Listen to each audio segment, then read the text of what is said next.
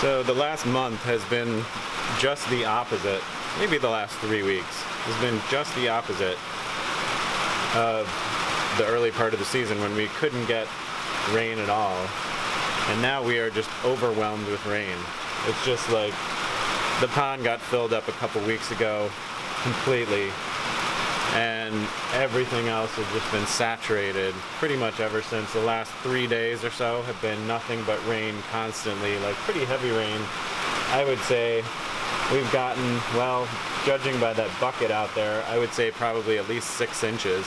I know it probably seems like I'm always complaining about the weather, but this is just crazy. I mean, we had a drought for the first 3.5 months of the season, and now for the last month or so, we've had just the complete opposite. Just like constant rain, like tons of rain, non-stop. It's overwhelming. It's just crazy.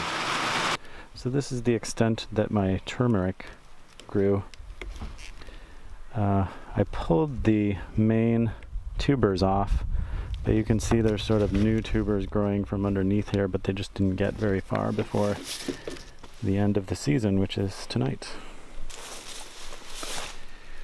And this is harvest of lemongrass, what's left of my lemongrass. And this is that water spinach, what's left of that. It's all gonna get blasted. Well, actually the lemongrass would probably be okay, but I doubt it's gonna grow that much more for the rest of the season. It's hardy enough in a light frost. It really needs like a hard frost before it gets killed. And what's interesting to me is this is the lemongrass variety here that I brought from Seed Exchange in St. Petersburg. And you can see it's got kind of like a redder stem than this stuff, which is the stuff I got from the Asian market.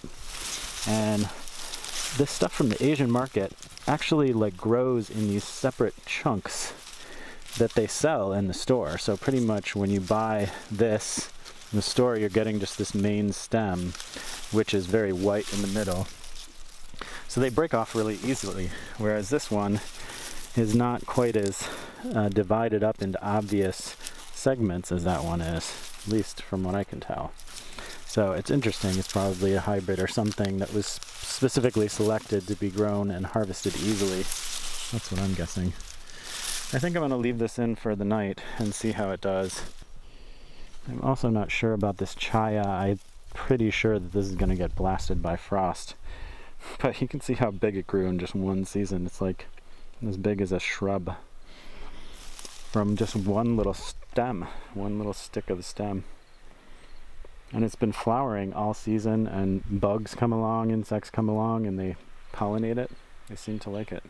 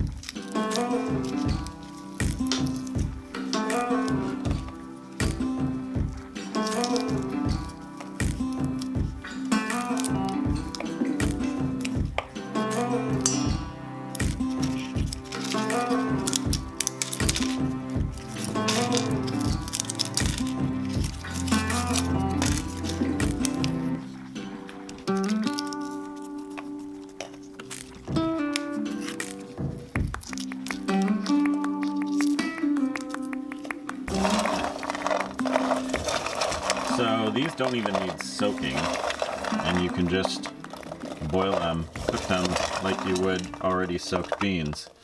And look at this. This is a lot of beans to eat.